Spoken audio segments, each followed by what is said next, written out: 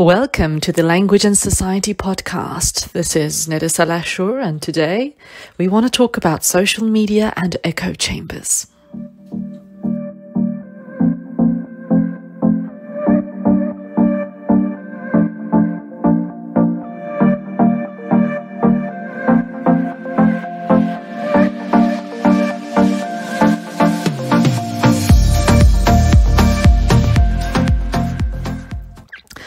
Right, well, welcome everyone. If this is the first time you've joined us on Language and Society, it might be worth I explain the purpose behind the podcast series. Really, I hope to touch and elaborate to an extent on key and thought-provoking social issues pertaining to our local societies.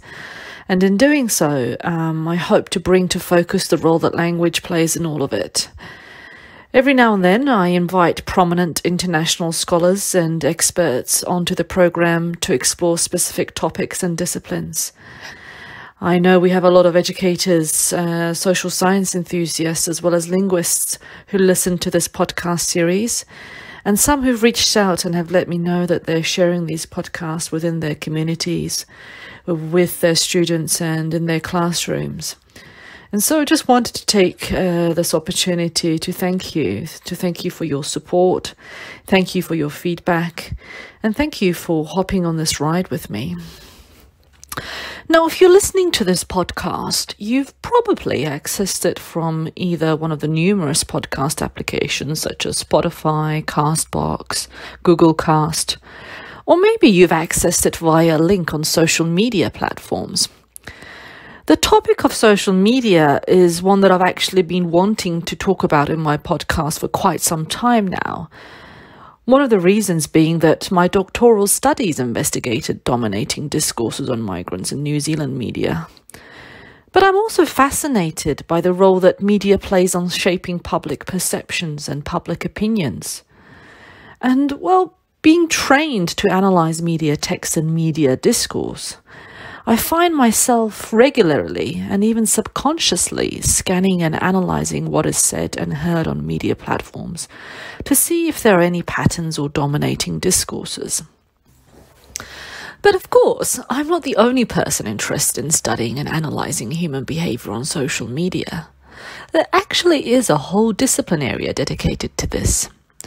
As a result of the increasing integration of technology into our lives, what we see is unprecedented volumes of data on society's everyday behaviour. And such data opens up new and exciting opportunities to work towards a better understanding of our complex systems. This is done through a relatively new discipline known as computational social science, otherwise known as CSS. Now, CSS lies at the intersection of social science theory, statistical and research methods, as well as computer science, and is gaining rapid traction. Now, I won't delve too deep into this discipline, but CSS is a great framework to analyse public perceptions on social media platforms. And I think it's important that we bring visibility to these new and emerging disciplines, as I acknowledge an ongoing struggle that graduates and students from non-STEM fields are going through at the moment to remain relevant in an era where governments and universities all around the world are prioritising STEM disciplines. So for some, this area may be worth exploring more. Now, coming back to social media, and for some, social media may be associated with a whole load of confusion and extra work and loss of time. I know I generally have a habit of resisting before I get on any mainstream social media platforms.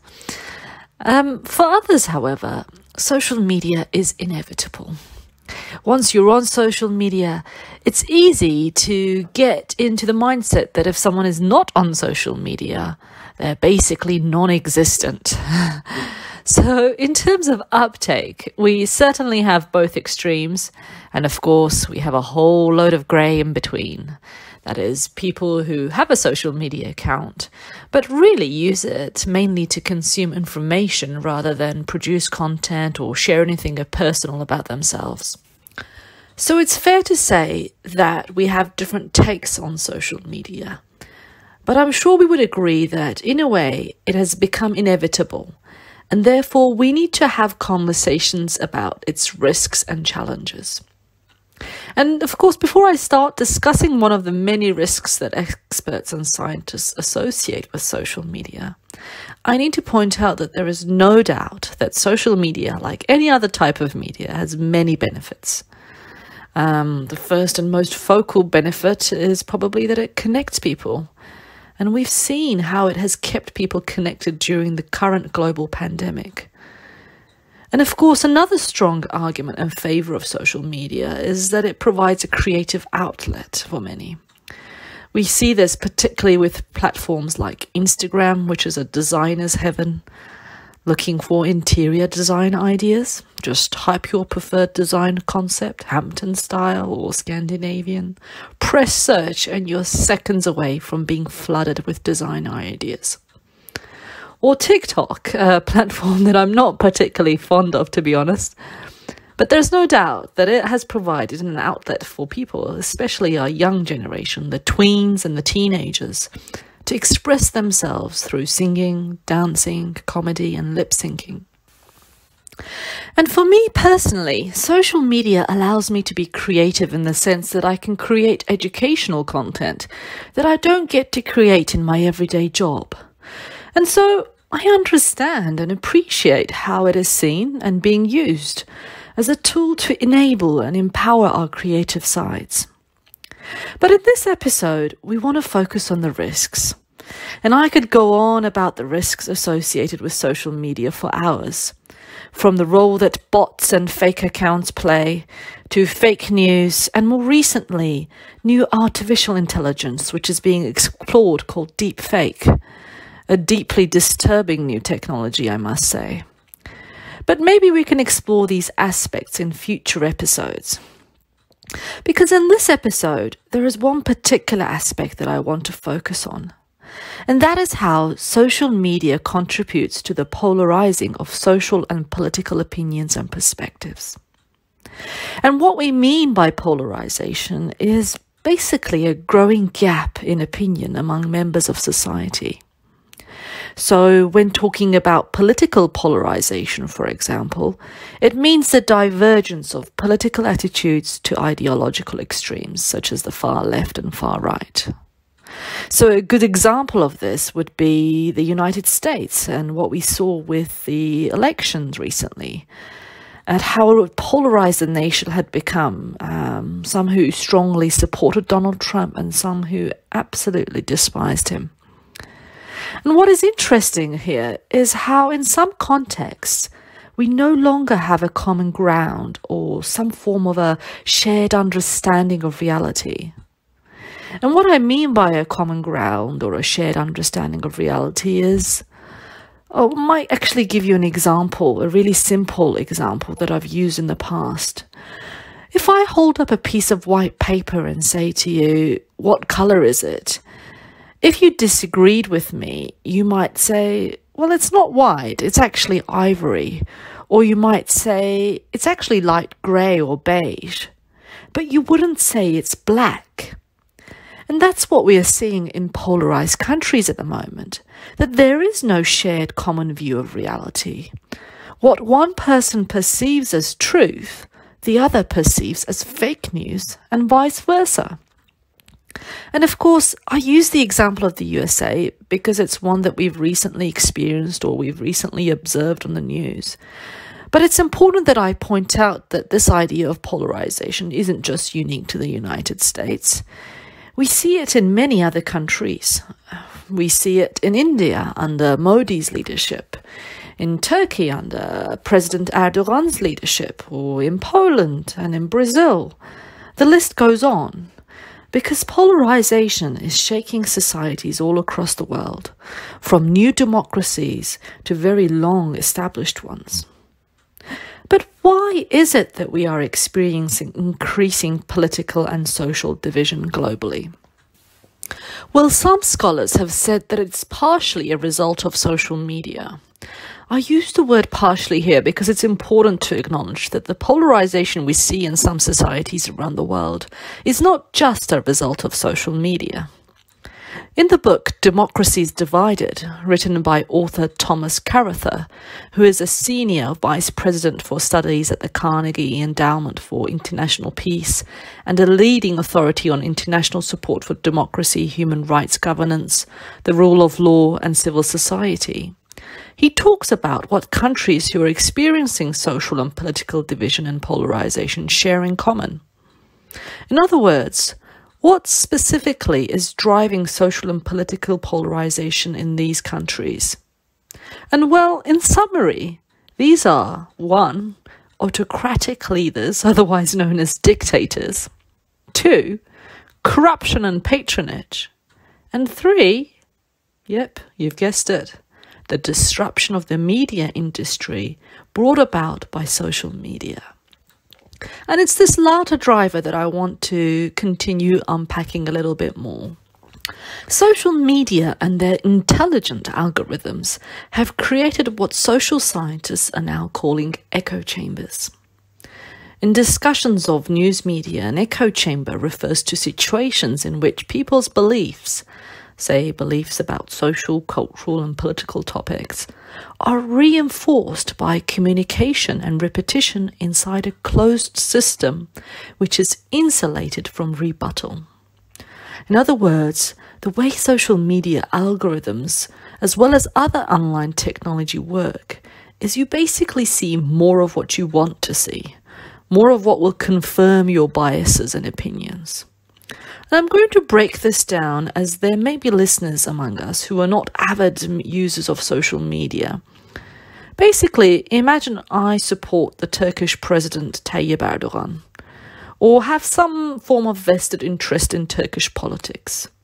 So naturally, while I'm browsing on social media platforms, I will go looking for posts and content that talk about him or about Turkish politics. And when I find it, I'll read it, and then I'll push that like button or that follow button.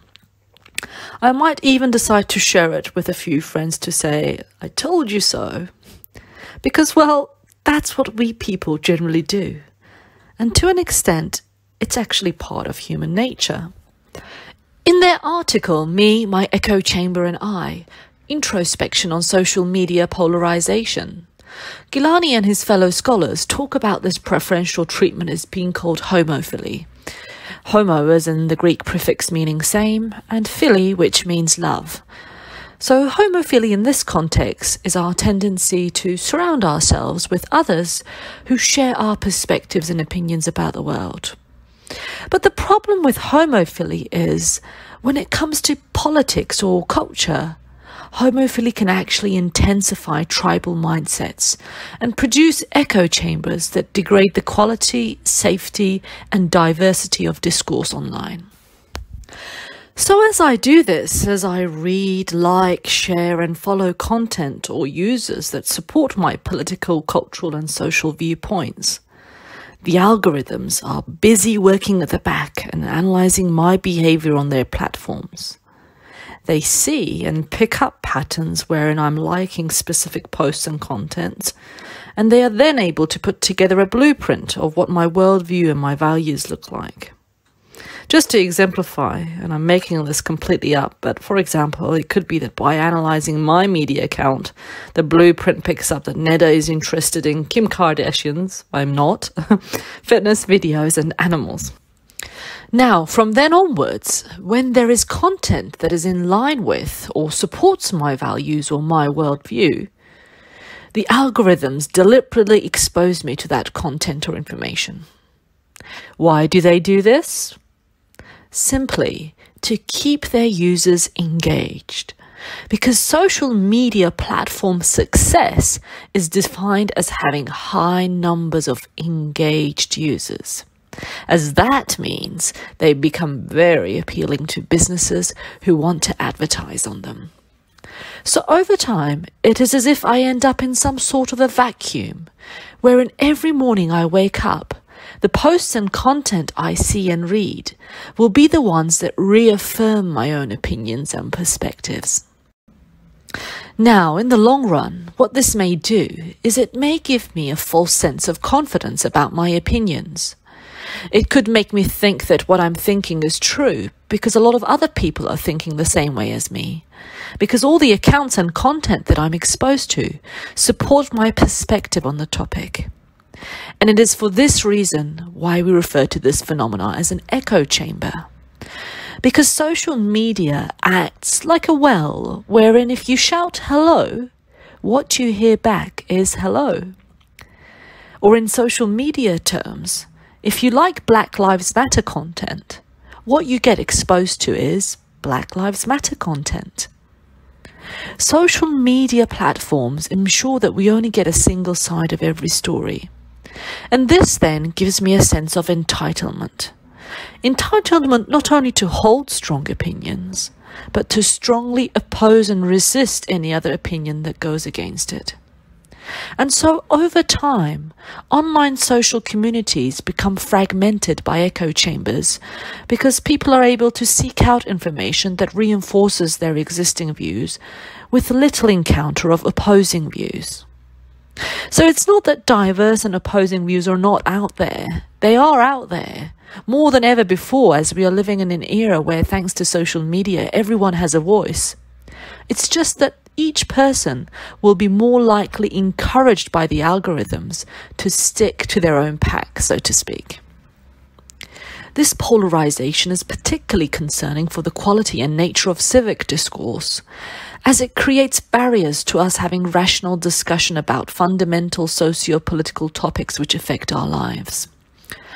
We need to be able to have the humility to give in and surrender to good, sound arguments in debates and discussions, even if the argument which is being presented is not palatable to us or our worldview. And of course, if there is one thing that years in academia as a social scientist has taught me, is that we shouldn't hold very strong opinions about things, as there are so many contextual nuances involved. Okay, so up to now, we know that in certain contexts and under certain circumstances, we have the potential to be living in echo chambers as a result of the algorithms on our social media platforms. So we've discussed the problem, but what can we do about it? I think it's really important that we talk about some practical tips in these episodes, because I don't want us to just end up with having identified the problem, but not have much to say about how to remedy it. So if you agree with what's presented in this episode so far, the good news is you've already taken the first step, because the first step is to identify the problem. And I can't reiterate enough how important this first step is. My father always used to say that being able to identify and see the problem means you're already halfway through to solving the problem.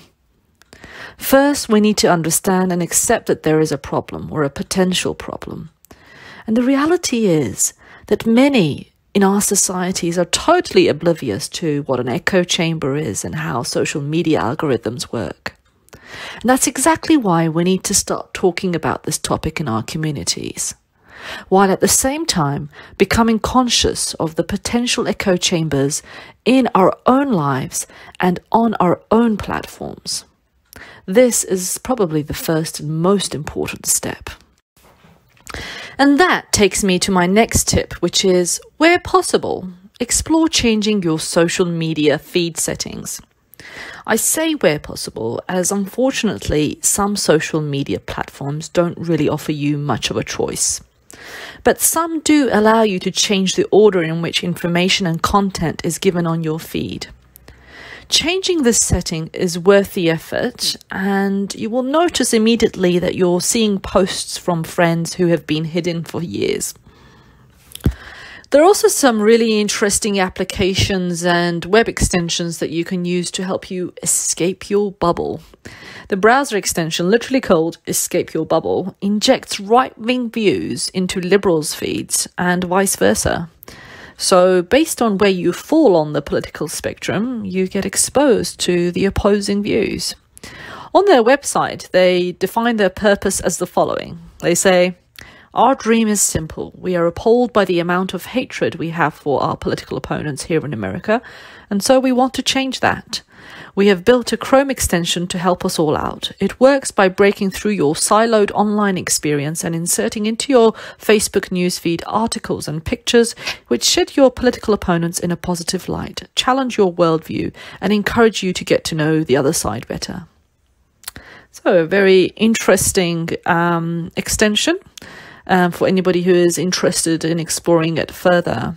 And there are also search engines such as DuckDuckGo, which guarantees to protect your privacy, so you don't get targeted ads popping up everywhere. Finally, if you're a content creator like myself and have a following, when discussing social and political topics on your platforms, do ask your followers if they disagree with you, and if they do, why? Why do they disagree? Invest time in discussions with people, especially those who disagree with you. I think we should be able to have rational discussions with people who disagree with us. And going back to what I said earlier, I think it's important that we have the humility to, to surrender to good, sound arguments or good evidence. Right, so I think we've reached the end of this podcast episode. I hope there was some food for thought for you in there. I'd love to hear your thoughts and receive your feedback. And of course, I'm relying on you sharing these podcast episodes with your colleagues, friends, and your wider social circles. You've just been listening to Language and Society, and my name is Neda Salashur. Till next time, do take care.